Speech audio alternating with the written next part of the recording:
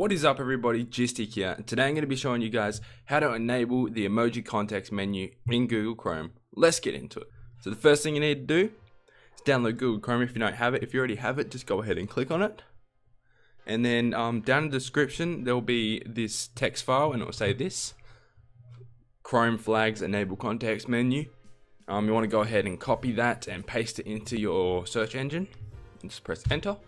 And it will come up with this flagged website. So what you want to do is where it says emoji context menu, it should be highlighted in yellow or whatever color, and it's going to say default over here. So what you want to do is just go ahead and click the drop down menu and enable it, and there we go. Now it is enabled. So what you want to do is just press relaunch now down the bottom right, or if that doesn't show up, just exit out of Chrome and load it back up.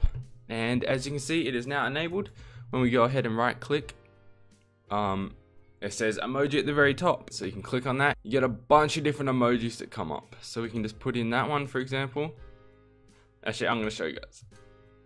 So it works for anything on Chrome. You can now paste these emojis into your YouTube comments or, you know, whatever. So after you finish typing the emojis, you need to actually exit out of that little menu and then press enter.